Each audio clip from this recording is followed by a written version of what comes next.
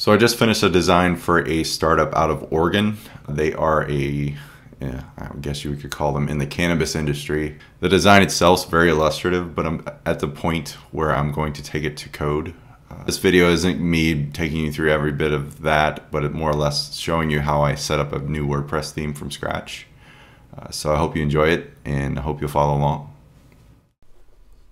So in beginning a new WordPress theme, I tend to navigate towards a starter theme of sorts. The one I've tried and tested is one called Underscores. This one's typically out of the box, just kind of more optimized and less clutter for WordPress itself. So obviously you need to install WordPress, your directory or working directory locally to get things started. So that's where I'm going to begin. The age-old tactic of downloading WordPress can start as easy as clicking the big old download button at wordpress.org. A new feature that I'm kind of getting into is the WordPress CLI. I think if you install it, it gives you quite a few commands you could do from the command line. You can do actually a ton from the command line without ever visiting the admin itself if you're familiar with WordPress. At this stage, I just use it to install WordPress. The core itself. So it's not a huge tool in my arsenal yet, but I do plan to take it a bit further by doing things more the command line way, just because you can actually like install or deactivate plugins or query how many post types you have and see that all in plain text. So to get started, I will mention that I'm using just basic MAMP just so you guys can follow along. It's a very easy installation. Some developers might hate using this tool. I don't mind it. I kind of am into the GUI or graphical user interfaces myself, so it's not a big deal that you use this. It does take up a lot of space in your system, but you can use other tools too if you're against it, like Vagrant, or there's a new one called Valet from the guys that created Laravel. It's pretty cool. But anyway, for the purpose of this, I'm just going to use MAMP to get started. When you do install MAMP, it usually does this launch page, which connects to your local host. This is an alias to a folder inside your install, and that is under web server in the panel here. Mine is currently configured to a folder in my Dropbox folder. I use Dropbox for work, pretty much for everything, because it just makes life easier. You can do yours just on your local system, doesn't matter. But by default, this won't be set to something like mine, so you'll need to change that. So inside my sites folder, I actually have an alias set up for the command line. If I just type, if I get rid of what's here, let's open a new tab. If I just type sites, it goes straight to that folder. I use ZHS or ZSH as a helper for my command line tool. Just Google it, it's really cool. At this point, I do have a directory in here. It's called PhilW. The actual startup I mentioned in the intro was a company called Farming with Love, and they're cannabis consultants. So that's just a quick overview. So in this directory, since we're in there now, if you look, that's where I'm at. I'll clear that, and this will. At this stage, we can either download WordPress directly, like just clicking this button, which works, or you can do, it's kind of a neat command. It's just WordPress core install, or download actually. So WP core download. I'm gonna bump up this text size for you guys. So in that, if you type open and dot, it'll open in the Finder. So it downloaded the core version of WordPress, which is basically the same as this guy. 4.7.2 is the current version. So that's cool. We still need to configure our local environment to use a database, and that's why I use MAMP. It's pretty easy to do. So if you change the config file name to wp-config instead of wp-config-sample. We'll open this in Sublime here behind the scenes. I'll bump up the size here too. With MAMP, the username and password is always root. And the more you use it, the more you just remember this stuff. Or leave the SQL hostname to localhost. And if you want, locally, it's not a huge issue, but you can do this salt stuff here. If you just visit that link, it'll generate these. I do it just out of habit. You can also change the table prefix for this install. I think I'll just leave it as is. So at this stage, we need to create, I just closed the window, I shouldn't have, create a database. You can do so from MAMP, or you can use MySQL from the command line, however you want to use it. I've done both. You can use SQL Pro to connect to something like that, whatever you want to do. So you can see I already have some databases here for other projects. This one I'm going to just title Farming with Love, just the abbreviation, FWL. So that's essentially it. The database is created, and at this stage I need to just type in that database name here in our config file. Cool. So I'm going to close that file because we're not going to really work in this giant directory of files. We're actually going to create a theme using the underscores theme here, and I'll actually name it the same convention. Actually, we'll call it the actual name here, Farming with Love, and then FLW. Author would be me. Well, we'll do my company. If I can type.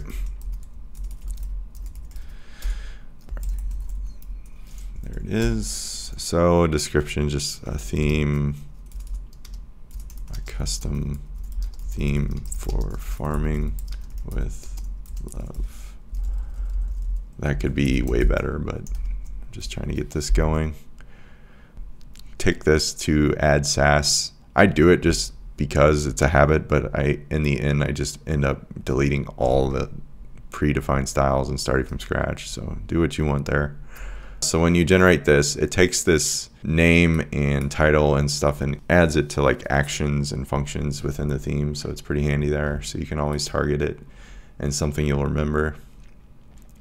As you download it, the theme will add it to our folder, or our themes folder. Cool. And with that installed, we should be able to go to localhost 8888/FWL. Cool. And if you've made it this far, you'll see this screen, depending on what theme you're using. And we'll call this Farming with Love.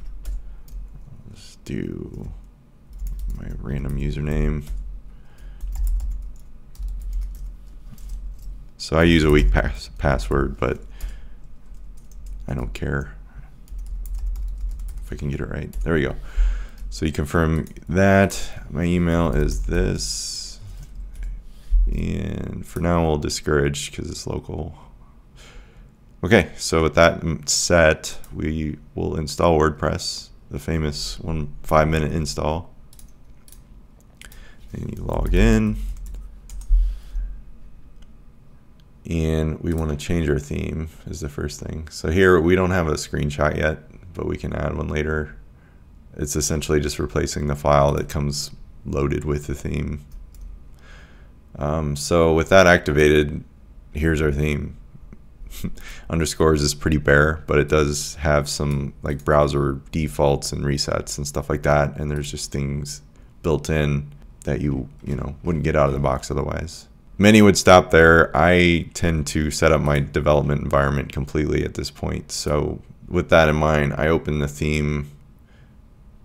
Well, first I'm going to get in it and do that locally just to keep things versioned. So we'll just do get, we'll initialize, and then I'm going to change some things in our setup to ignore so that I don't commit these to a repo that don't need to be, like node modules and stuff when we get going. So we'll come back to that. First thing I want to do is create, or I want to do npm init in this folder. And this gives us, what I'm getting at is I'm going to use Gulp to take care of a lot of background tasks.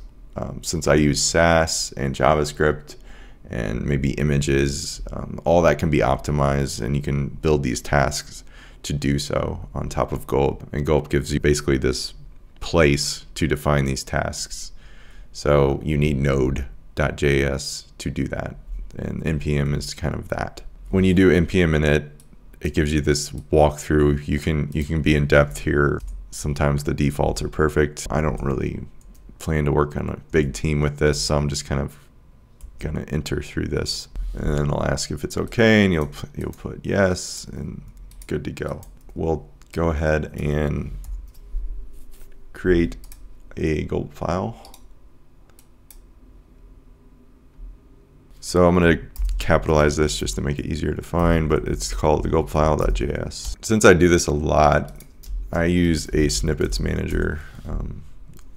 You could use Sublime for this, but I just found this one a little more user-friendly. My setup doesn't change a ton, so I tend to use the same kind of snippets. What we're looking for is first to find our actual file here. Yeah, this one.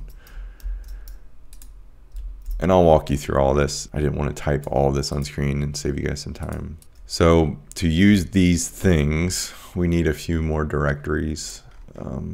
But essentially, all this will be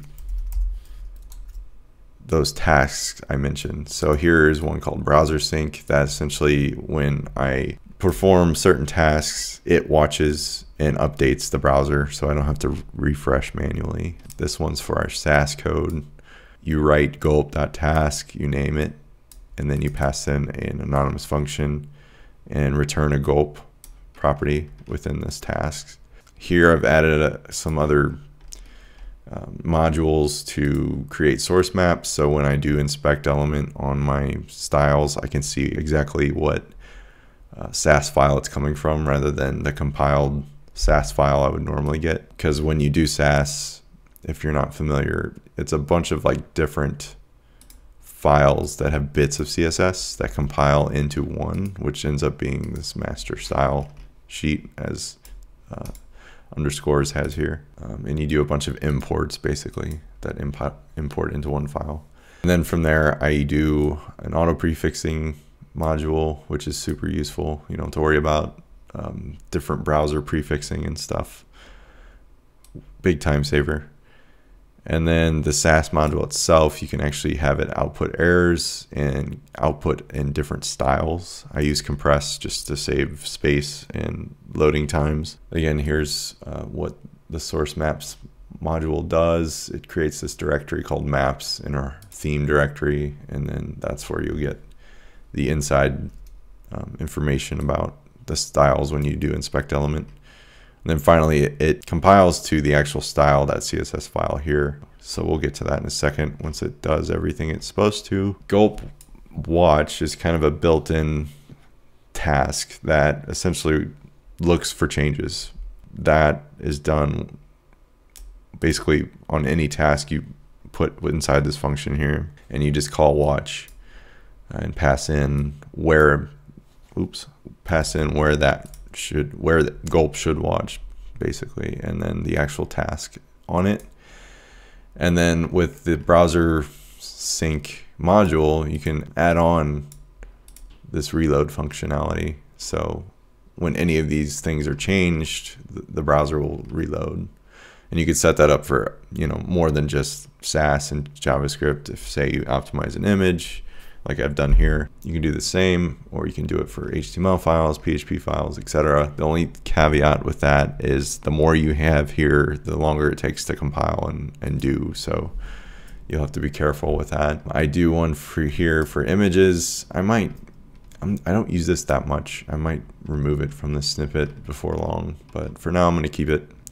Essentially, it just looks for a new image. If it's newer in this module here, it'll grab it and optimize it using these settings. You can Google npm image min to find different optimization settings, and then finally it's output to an actual image directory, which we still need to create.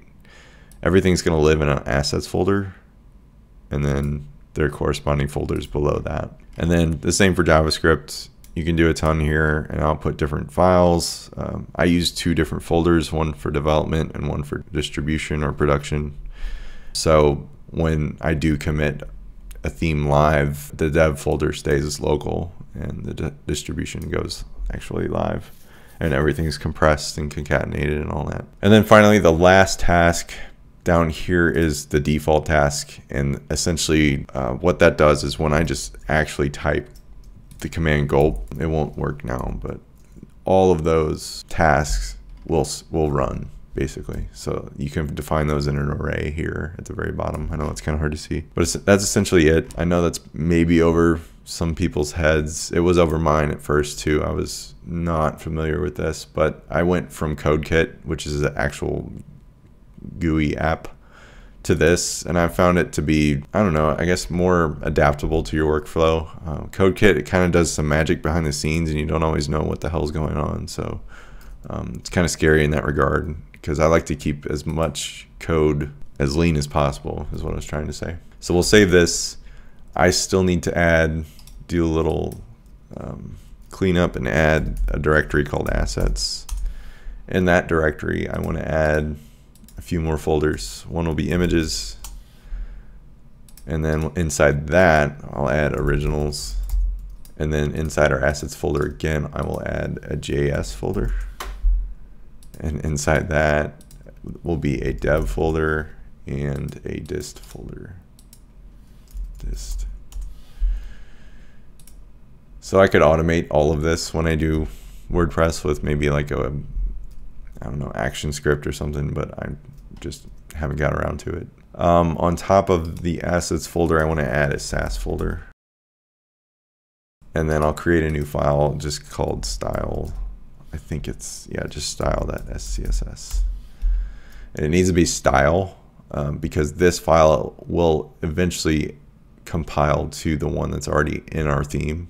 And a theme to function in WordPress needs to have that style.css file. For brevity, I'll also add a partials folder, or prefix that folder with an underscore. That's mainly so it doesn't get compiled on its own.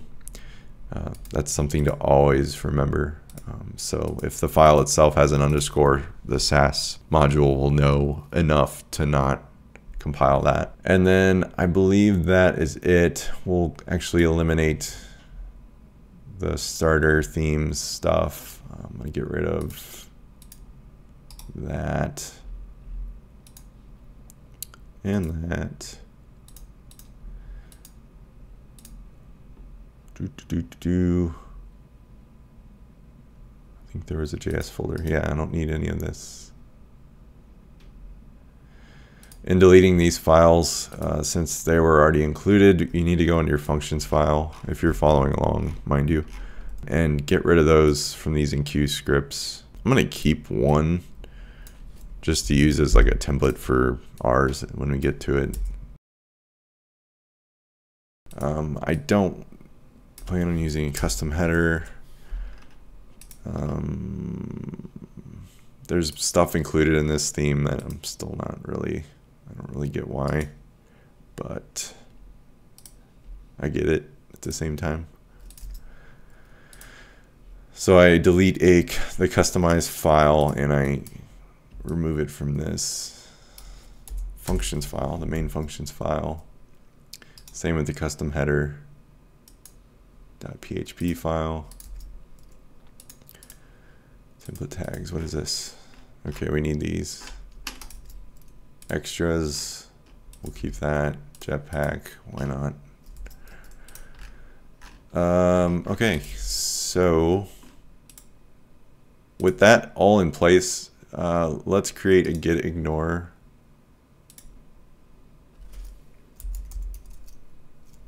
It's prefixed with a period, so make sure you have that. And in this, I'm going to do node modules. I think it's got the underscore in there. We'll find out.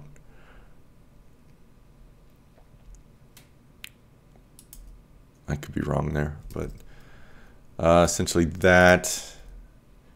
The rest I think I'll keep. It's not a big deal. Okay, so at this stage, I still need to install all those modules we were referring to in our Gulp file. All these right here are defined by a variable and they're required, but we don't have them in our directory yet, so we need to actually add those. And conveniently enough, I created a snippet for that too.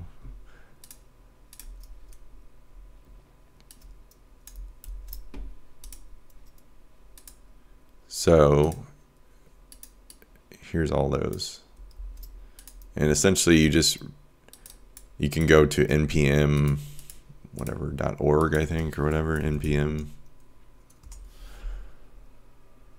and search and find all of these here. I basically ran into what I use by following other people or just realizing the need for something in my development. One thing to note is you have to run npm install and then all of your modules. And what I do is save to development, which means it just saves locally. It doesn't install globally to your system, so it saves inside the themes folder and not to your actual like root directory of your computer, which you want to do maybe for some things like Gulp or something like that, but most of these you don't. And also that's a big do that for the sake of sharing it with any other developer, so they can just run npm install when they get the theme and everything just installs and it works. That's the beauty of it all. So dependencies, there's many, but if you do things right, it's really easy. So if you run this, you might have to say sudo. Mine's set up to not deal with that. So sudo would prefix everything here. So it'd be sudo npm install yada yada yada. But so this will take a minute, and there'll be a new directory that appears on the left over here in our theme. And I know this might seem like a ton of work to get things going, but I like the more you do it, the simpler it becomes. And then you can even set up ways to automate how you set up a WordPress theme. You can even create your own starter theme, but I've found that maintaining something like that is a pain in the ass. So I'd rather depend on others or other modules that get maintained. So that's something to keep in mind in your own projects. Cool. Okay. Looks like everything installed okay. I got a few errors of some outdated stuff, but that's dependent on the modules themselves, so that's nothing we really have to worry about. Just the people that make it do. So with that done, we have, or we should have, I wonder if you can refresh this. Well, where did I install that?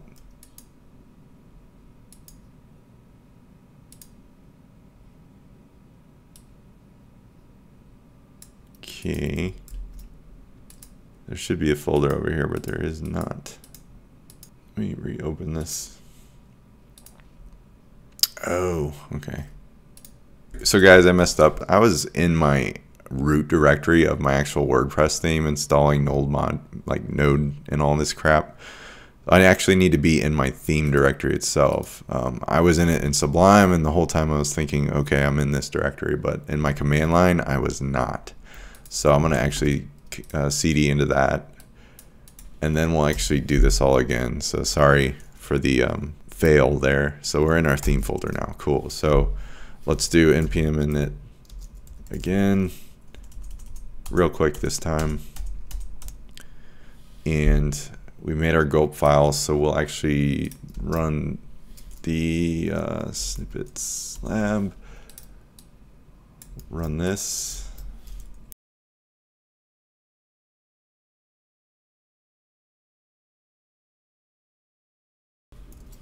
Okay, so we have, now you see the node modules folder over here, and that's the reason I added it to git ignore. That folder is massive. Look at all these things. So, I mean, it's kind of annoying that you need that many dependencies, but hey, whatever works, right? So in our git ignore, I wanted to make sure I didn't commit that, because pushing that live or somewhere there's no reason. So it's all built locally with that in mind. So we can do a git status here, and you'll notice none of that stuff is tracked. So we actually want to do, I think I was in the wrong folder before, so we'll actually want to do git init on this one. Okay, cool. And then we'll get status, if I can type. Okay, and as you can see, our ignore file doesn't have the npm or node modules folder. That's on purpose.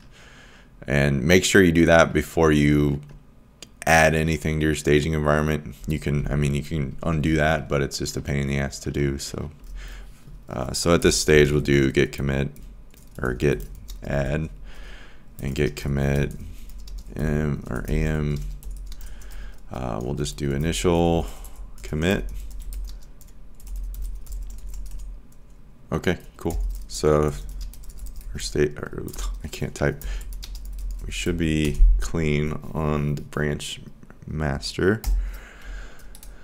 Okay, so with each new feature, I tend to check out a new branch if it's a big one, or a new, maybe new page design or something like that. But since I work locally and primarily alone, I don't really need to go crazy with branches and tags and stuff like that, versioning, etc. At this point, we have our node modules and everything else installed. We can hopefully run Gulp and get to, you know, be in business. It looks like we are. So cool. So as you can see, those modules, it started Sass or browser sync, watch, images, JS, and all that stuff. We made those folders to have all that stuff in here. This style Sass file, this main one, will compile into this one, and then you can see our source mappings going well there. Just to look at the Gulp file again, all of our stuff lives in the assets folder, Sass, and it's looking there. So to really confirm that this is working, let's get just a basic body class, background, black. Okay, so that's not working yet. Let's double check our work, because body isn't a class. Dill hole. Okay, sorry. There we go. Yeah, it works. Cool. So we, or at least I, am set up to start working on this theme, and that's all it's entailed on mine. As you can see, I ran into some errors, but the more you do it, the quicker it becomes, and you'll find your own techniques and modules and stuff you'd prefer to use. So don't assume my way is the right way, but just, you know, use this with a grain of salt. If you're skeptical of Gulp or getting WordPress installed using a basic bare bones theme, this is a way to go about it. I hope you dig it, and let me know what you think in the comments. All right, thanks guys.